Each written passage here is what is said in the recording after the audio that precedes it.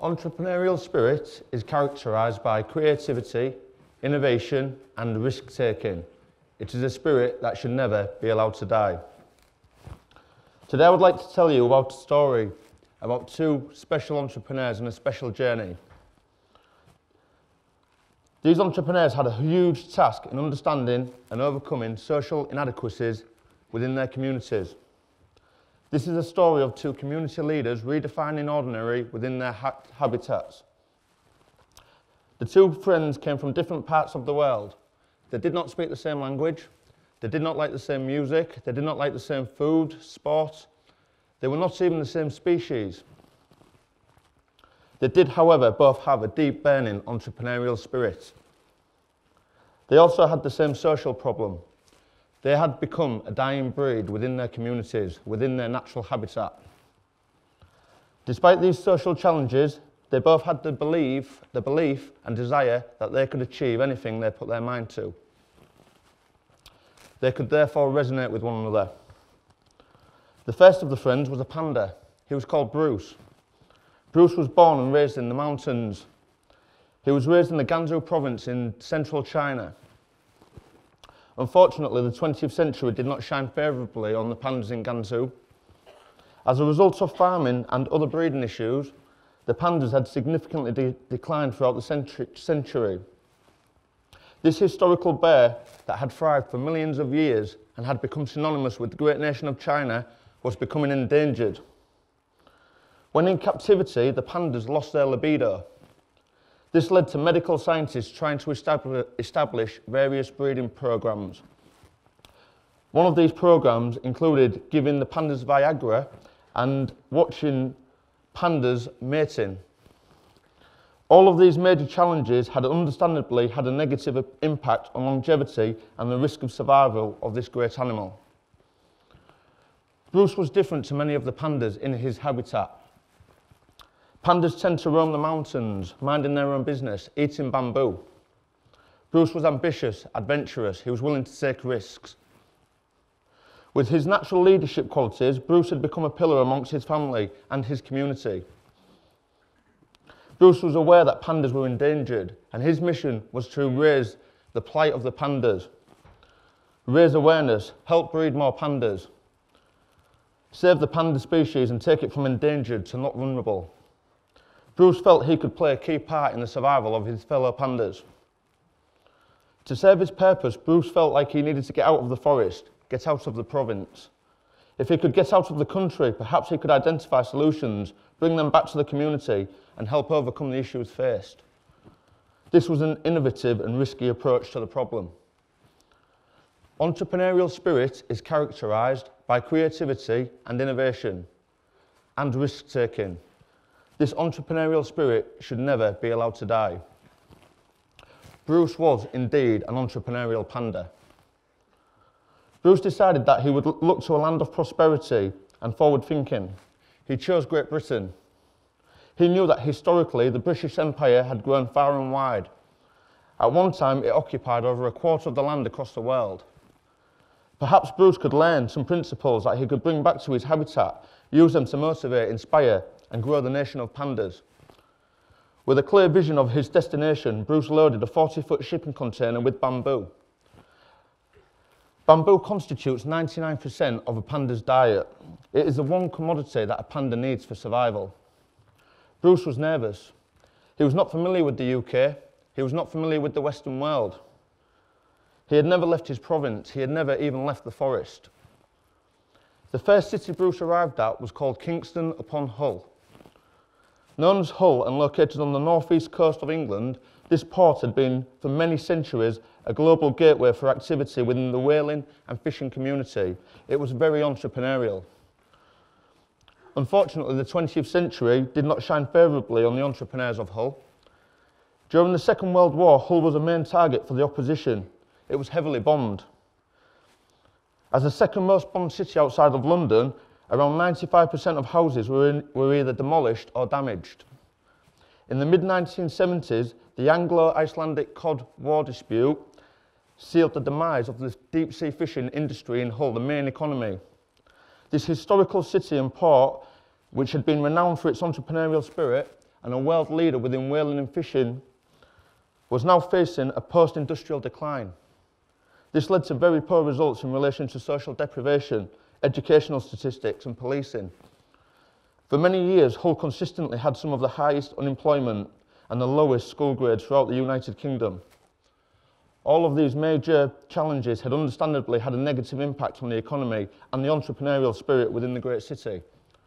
Just like the pandas in Gansu, entrepreneurs in Hull had become an endangered species. These challenging times experienced in Hull for many decades have now spread across towns and cities throughout England. Following the financial crisis of 2008, average debt levels have increased. Bankruptcy has taken a grip of individuals and businesses. This has created a social challenge in terms of education and employment. As people have found it hard to meet their financial obligations, they have left their cities, they have left their regions, they have gone to other countries to find work. In the nation famous for the Industrial Revolution in the British Empire, the entrepreneurial mindset has naturally been suppressed by these hard times. Just like the pandas in Gansu, the entrepreneurial spirit in England has become endangered. In Hull, Bruce was looking for somebody who he could resonate with, somebody who would understand why a panda from the Far East would travel far and wide to try and solve his social problems. Somebody who had similar visions and values. Bruce came across an entrepreneur called Alex. Alex was born and raised in the city of Hull. This was long after the demise of the fishing and whaling industry. Like many in Hull, Alex came from a broken home. He did not achieve any grades at school. In spite of the challenges he had encountered, like Bruce, Alex had a deep, burning entrepreneurial spirit. He had a desire to give back to his community. They had become a dying breed within their respective communities, both Bruce and Alex, but they both had the belief and desire that they could achieve anything they put their mind to. Alex was different to many of the entrepreneurs in his habitat. Entrepreneurs tended to look after their own business, eating, drinking, living the good life. Alex was different. He was collaborative, adventurous. He was willing to share his knowledge and ideas. With his natural leadership qualities, Alex had become a pillar within his family, within his community. Alex was aware that entrepreneurs were endangered. His mission was to raise the profile, to identify and ignite the spirit. Alex wanted to take the entrepreneurs from endangered to not vulnerable. He felt like he could play a key part within the growth of his fellow entrepreneurs. To serve this purpose, Alex felt he needed to get out of his company, get out of the day-to-day grind. If he could get out of the company, identify solutions, bring them back to the community, perhaps he could help solve the issues faced. This was an innovative and risky approach to the problem. Entrepreneurial spirit is characterised by creativity and innovation and risk-taking. This is a spirit that should never be allowed to die. I am Alex, and I am indeed an entrepreneurial panda. I have experienced and understood social challenges. I've established a set of principles and values. This is a step-by-step process that can be followed and taught to the young, therefore igniting the entrepreneurial spirit of the pandas. These principles are based on understanding the need for bamboo, how the value should be discussed and understood. I use these principles and values in the pursuit of my goals. They have brought me great success. I've developed a training program. It is called The Value of Bamboo. Value 1. Proximity is power. Bruce had understood he was an entrepreneurial panda. He needed to find other like-minded individuals to share his goals and his vision with. This meant leaving his habitat. Push yourself, go to different environments, surround yourself with those who are going to inspire, educate and motivate. It is said that you become an amalgamation of the 5 people you spend the most time with. Whether you are a panda leaving the mountains to head to a foreign country, or an entrepreneur talking to a TEDx audience about pandas, follow your passion. Bruce had found myself. I have a very good track record in business. I've come from nothing and I have established many successful businesses. I've won entrepreneur awards both locally and nationally. I've developed an entrepreneurial ecosystem. This has inspired my team. This will enable me to push myself further and follow my passion of bringing more talent through. Together, Bruce and I will become a powerful force as we are motivated to inspire the entrepreneurial pandas of tomorrow. Who are you associating with? Are they pushing you to become the best version of yourself? Value 2, the vision board. Value 2 is to ask a set of questions when establishing your vision. Once you know who you are working with, share your ideas. Don't be afraid to sound stupid. It may take 3 or 4 ideas to get the one that fits the best. You should then create a visual document. This is known as the vision board. Who? Who have you teamed up with? Now that Bruce and I have found one another, we need a plan. What do we want to do? We are motivated to inspire the students, teach them key rules around entrepreneurship and bamboo management. Where do we want to do it? We want to carry workshops across secondary schools throughout England, working with teenagers, providing interactive lessons, teaching values and lessons they will require later in life, then letting them put them into practice with no risk. How? How are they going to do it? We are going to use bamboo as a commodity and show how investing, preserving, managing and compounding the bamboo will lead to growing the amount of bamboo they have. This will help grow the forest economy. We are going to design this to be interactive. The students will be set challenges to work with their parents. They can then pass on the values of bamboo. Why? Why would there be a need for it? Research is vital when exploring an idea. I know from my experience, I would have benefited greatly from learning the value of bamboo at school. Our research confirmed that there are over 7,000 debt problems reported to the Citizens Advice Bureau every single day. Somebody files for bankruptcy every 5 minutes in the UK. Teaching financial education has become a part of the national curriculum in September 2014. If we can offer an interactive learning programme written and delivered by entrepreneurs, then this would add value to the challenge faced by schools and the future of the economy. When? When is the target date? It is important to put some target dates and deadlines on the vision board. A goal without a deadline is a dream. We have already approached the schools in Hull to get their involvement at the research and development stage of this project. Ask yourself who, what, where, how, why, when. Value 3, presenting the vision. Once you have your vision board, you need to articulate your vision and take action. You need to be able to present this clearly. The value of bamboo is important. I am today presenting the panda for the first time. We will incorporate some key principles that we have formed around bamboo, negotiation skills, getting more for less. We will give the students the opportunity to get out of their comfort zone, present their vision board to the rest of the students. We will then set them some tasks that they can work through with their parents. If they practice this, we will give them some vouchers as a reward. This will show them that taking action pays off.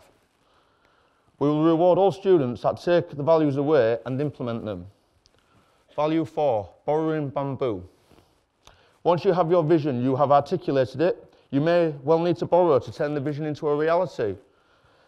If not, at some point, our students will need to invest, maybe in homes, transport, business opportunities. We will advise the students the difference between good debt and bad debt. We will show them assets and liabilities and how they can understand the ramifications of borrowing and the interest rates. This will be demonstrated using bamboo. Instead of money, we believe using bamboo will simplify what can be a complex subject. We will then offer them some bamboo vouchers to invest and show them some very good opportunities. Would you have benefited from the education around borrowing and investing? To have an understanding of the pitfalls and risks that come with borrowing. Value 5, preserve the panda. Once you have your bamboo, you can start to cultivate your forest and develop more bamboo. A very valuable lesson here is to preserve the panda. If we run out of bamboo, the panda will die. We must put control measures in place to ensure the panda can live on. We will discuss the opportunities around investments and multiple income streams. The panda can understand ways to develop lots of bamboo around them. Have you got the right control measures in place to protect your downside, protect your bamboo? Value 6, the power of compounding your bamboo. The pandas will be shown the very powerful lessons around compound interest.